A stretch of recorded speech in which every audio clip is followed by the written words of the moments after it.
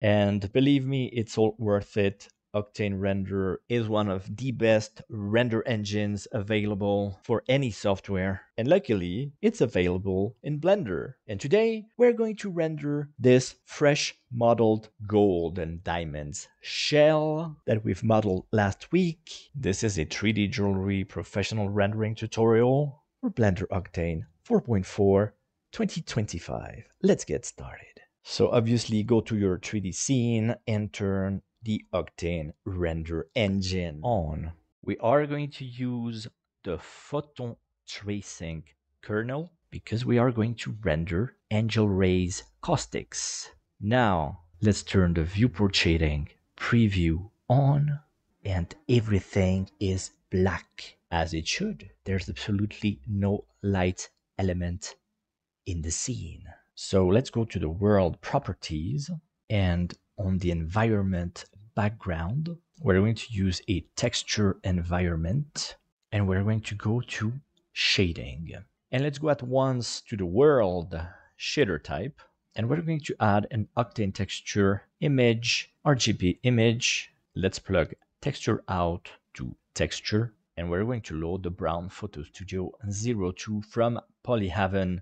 I'm using the 4K AXR file format. There, we have some proper lighting in the scene. Now, I know we're in Octane, but it's not a reason to forget to save and be happy. Now, select all the elements that are going to be yellow gold. Let's go to Object, Shader Type, New Material, Gold, Object, Link, Materials. Now let's set the roughness to 0 for a starter, metallic to 1, metallic edge tint to black. For the albedo, set your favorite yellow gold color. Now we're going to tweak the environment a bit. Let's go back to world settings. If you look at the reflections, you can see there is an unwelcome flat appearance of the environment. That's because we have no projection set to our image. Let's add an Octane projection. The typical one is spherical projection, but the madcap projection works very well. You can set it to the projection type here. And we're also going to add a UV transform node plus. This will allow us to rotate our environment, change the scale of the environment, and also move our image. Then also we're going to set a visible environment. Let's make a copy of the texture environment, plug it to visible. Let's make it a backplate and set our favorite color for the background. This is more comfortable for the eyes while preparing the scene. Let's go back to the gold material to make some important improvements. First, we're going to add a texture, procedural texture, marble texture on the bump node down here. And that's looking already good with the default settings. Maybe you will need something on the projection node, and maybe also you'll need the UV transform to adapt the marble texture. Also, obviously, maybe you'll have to tweak the settings to adapt it to the scale of your jewel. And now we need to have a look at the way that the gold is reflecting on itself, because these yellow parts all over the place here, these reflections, these are not good at all. So obviously we're going to do something about this. So here we can see the metallic reflection mode. The default is set to artistic, which is generally practical, but we're going to go to IOR plus color. Now here, the first channel, that's the red channel, is going to start working. Okay, so if I put it way up, we're back to the same result. Let's go maybe at 1.5, and then we can also fine tweak the second number to further adapt the reflections. Maybe let's go at 0.5. So this is what we need to tweak and work with in order to get a much better contrast. And this makes our gold material a lot better. And if you want, you can use the round edges on the gold. Plus, I am going to use the maximum samples and the radius of 0.15. Obviously, you need to test the radius depending the size of your jewel. Now select all your diamonds and we're going to work on the diamond material. First, let's create the transmission transparency, transmission plus, and add the grayscale color node. Let's set it to 1. Then it's important to set the albedo to black. And then also we need to remove the roughness, and we need to set the proper index of refraction of the diamond. And very exactly, that's 2.4175. Obviously, you can find other numbers like 2.445, something around that. That's from scientific publications instead of 3D forums. Because yes, 3D forums tend to have slightly inaccurate numbers. Okay, metallic nothing, obviously. The rest is all to black and nothing. But we need a dispersion coefficient. So now, in the newer version of Octane, you have a choice between the Abe number and the Cauchy formula. So luckily, the Abe number is a number that you can also find in scientific publications. And for the diamond, that's around 55.3. And we're going to see that, yes, that's visually very correct. We have those slight dispersion colors, and especially if you go to the top view, we're going to see that, oh, yes, this looks like it should. So now let's have a look at the diamonds set with the jewel, because obviously you need to check that this is working properly for the stones in place. Now, obviously, remember to cut out the position of the gems. Forget about setting the gems inside the metal. That's obviously the case for all the gems. Here at the center, the gem is only grabbed by the prongs. So please, I don't want to see any of you setting your gems inside the metal. That's an abomination. Study jewelry, make 3D jewels, use AI. AI won't help you if you don't know anything about jewelry. Gems never go inside the metal. Their positions are cut with cutters like in real life. So it's up to you if you want to make professional 3D jewelry renders. Great. So now clearly here we have too much light in the scene. The diamonds are too bright for my taste. They lack contrast, but that's more a background and environment issue, a lighting issue. But before we solve that, we need to work on the surroundings for the jewel. And today is not a modeling tutorial, so I'm going to create a fabric and a gold chain to set the diamond in something more interesting that empty space. Before we directly correct the settings for the light and how much light the diamonds get, so go set up the scene that you want, and then we'll work on the light and the caustics to complete this 3D jewelry professional rendering tutorial.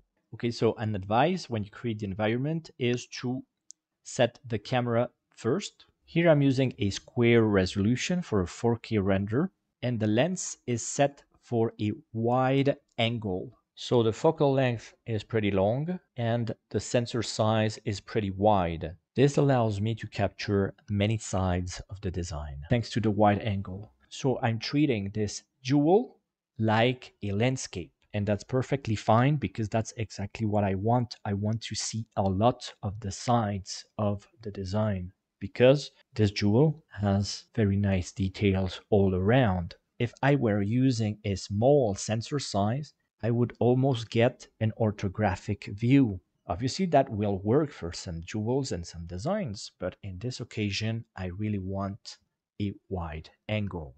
Once your camera point of view is set, develop the rest of the scene. I've added a chain. The chain is an array with a curve modifier. This chain on a path. The chain is very important because it brings dynamic to the scene. It's very hard in jewelry photography, so in jewelry render, it's even harder to create interesting jewelry scenes. So here the chain is the perfect dynamic element to draw attention to the entire design. Then I've created a floor like a cloth, like a fabric. It has texture and ridges. So the floor is high resolution and I'm using a displace modifier, obviously to avoid a flat floor. And that's all very pretty, but my fabric has no texture. So luckily it renders perfect white. And I know, even if for many of you in the industry, the perfect jewelry render on a white background, we need to admit that this is a poor render. And it's not that I always want more and that we have to complicate things for nothing. We don't want the jewel to be floating in the air like it just don't care. So let's go back to shading. And the first thing that we need for caustics is a dark floor. It's totally vain to try to achieve caustics on a white floor. So here's the result. I'm going to show the images I'm using. So for the displacement of the fabric, I use this kind of image. This is a type of silk. We can see that the fabric is not flat at all. That's very important. Also, a nicer realism. And I'm also using this texture here as an RGB image with a color correction node. The gamma is super high and the gain is very low. So the fabric is not too bright. And then also I'm using a burlap image with a UV transform node to adapt the scale and the rotation. Also a color correction node. And I'm mixing these two images at 50% on the albedo. I'm using a slight metallic just to have some very, very slight reflections here and there on the fabric. Something very important, the specular is set to 0. If you set it to 1, you're getting a lot of light on the fabric. So this goes to 0. Then the roughness is pretty high. So the light properly disperses over the fabric instead of having highlights. Then I'm using a turbulence texture mixed to the burlap image. And the bump is pretty strong at 1. So I get a dark gray fabric. Now, where do you find these nodes? So go to Octane Texture, Image. That's where you find the RGB image. We already know that. And then go to Operators. That's where you find the color correction node and also the mix texture node. Very practical nodes. It's time to set up the lights and the proper settings to create the angel rays caustics. Some preliminary checks. So right at the beginning, I turned on the Photon tracing kernel. It's the best one for the caustics. Samples, let's go a bit higher than 500, 2048. And the rest of the settings are generally good for almost any situation. You would tweak them in very specific convergence situations. And this is not the case at all today. And on the materials that you want to generate caustics, turn on the allow caustics. That's super important. Otherwise, no caustic happening. So on the gold and on the diamonds, turn on allow caustics. Now, let's go to world. And what we are going to do is set the power of the environment to 0 and everything goes black. That's exactly what we need to start a perfect caustic generating workflow. Now we're going to go to add light, Octane area light. So obviously at first we have no idea about where to place the light. Let's put it up there somewhere and let's go to the object. So here we have the texture emission. That's the area light. Let's crank up the power, 50,000, distribution to 50. This might very well be exaggerated. That's how it starts. Texture to white, size really small, 0.1. And then it's all about finding a proper position and orientation for our light. And now let's just wait for the calculation of some samples. And what we are seeing here now are the caustics only. So we know exactly what this area light is creating as caustics in this setup. And that's why it's very important to set the environment light to 0 as black. Otherwise, you will always have the interference from the environment and will not properly recognize what the area light is generating as caustics. This is how we get very nice looking caustics very quickly. My only concern here is the position, orientation, size and power of the light. And here I'm just working with one light. We'll have to see if we'll use more area light with very specific power and positions to generate very specific caustics in the areas that nothing is showing up. And something very obvious, the white areas, is because the light has a huge power. So that's where the light hits the floor and the result is absolute white. It's very easy to deal with these or using nodes in compositing or editing the images by hand to remove these white areas. By example, you can render this image with only the caustics and then render the scene with the environment light and composite them as needed. So this is the render with the caustics and no environment. Save this. This setup is using 3 area lights, one at the top just for the veil, one over the jewel, and one at the bottom, also over the jewel, but projecting caustics at the bottom of the image. Now I can remove the lights from the render, go to world. I'm going to set up the power to 0.15, 3, because remember earlier we had too much light, especially for the diamonds. Now we're going to set up the depth of field. So select your camera, camera settings, depth of field, remove the autofocus. Focus object, I'm going to use a central diamond. Now the aperture, set it much higher in order to get more depth of field blurring. Now you can turn off the allow caustics on the gold and the diamonds to speed up the render. They're totally useless. We already rendered the caustics. You can also switch to the path tracing kernel, renders a lot faster. And don't forget to set up lights to create nice shadows for your jewel and bring it to life. Round area lights. So here I have a warmer light at the bottom right, and at the top left I have a slightly blue light, and let's make the render of this image. Also, as a bonus information for watching this tutorial so far, if you want a nicer contrast, set the specular to 0 or almost 0. The result will be a lot sharper. Then also add a color correction node on the world image. Time to render this image, and it will be time to go to your favorite image editing software. Start correcting the image with the caustics by removing the elements that you don't like. Then set the caustics on top of the render using an add or screen transparency. The result should be such that the image without the caustics will look really sad and abandoned. The caustics really do bring the render to the next level. Then add a vignette effect and a couple of glares to complete your artwork.